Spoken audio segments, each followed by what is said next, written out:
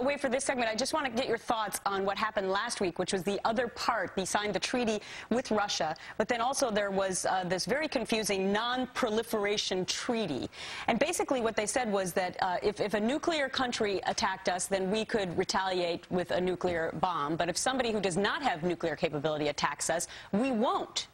Do you feel comfortable with that? It's the most outrageous thing I think I've ever heard a president of the United States say. He is literally saying that if an American city were gassed or hit with a biological weapon and millions were dying in the streets, coughing their lungs out, or in hospital wards dying of an incurable disease, we would not use nuclear weapons to reply? It is totally absurd. It's beyond belief that a president of the United States would say that, and it shows that Barack Obama might be the first anti-American president we've ever had.